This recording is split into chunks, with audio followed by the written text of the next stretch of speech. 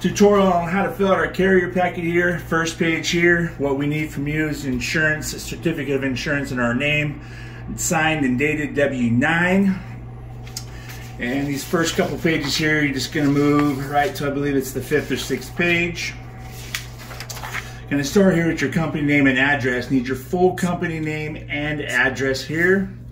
Your phone number, fax number if you have one, dispatch email, whoever's filling out the packet, federal ID number, your MC motor carrier number, insurance agency's phone number if you have it.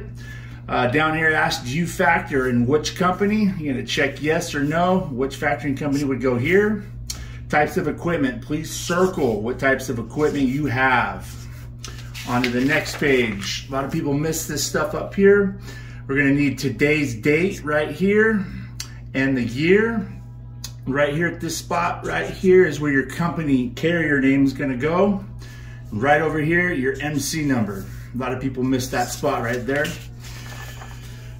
Down over here, we need your initials here. So if your name's John Smith, for instance, it's gonna be JS, just the JS. And then on to the next page, same thing here, initials here. Moving on to the last page, you need your first and last name here and your signature, whoever that may be. Title, authorized carrier, are you a dispatcher, owner, operator? It goes here. And last but not least, your carrier name, company name goes right here.